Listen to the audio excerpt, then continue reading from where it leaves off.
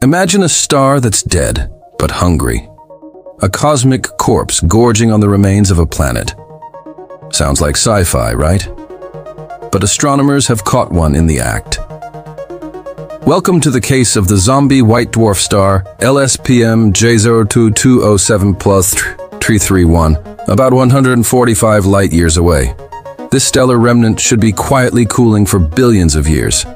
Instead, it's feasting. Here's what happened. Once a sun-like star, it died, shed its outer layers, and left behind a white dwarf.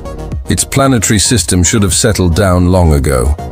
But observations show fragments of a planetary body, about 120 miles, 193 kilometers across, being shredded by tidal forces and falling into the star.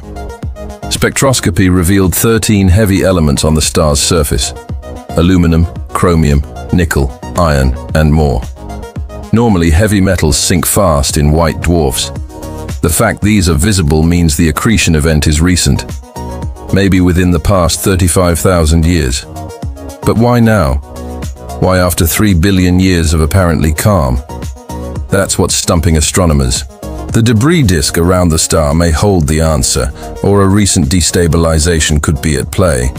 Either way, the system challenges our understanding of stellar and planetary afterlife. So why does this matter?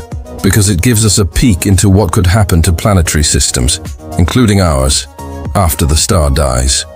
It's a dramatic reminder. Planetary systems aren't always neat and quiet at the end. If you're fascinated by space mysteries and want updates on next-gen observations, hit subscribe now. Because the story of this zombie star, it might just keep getting weirder.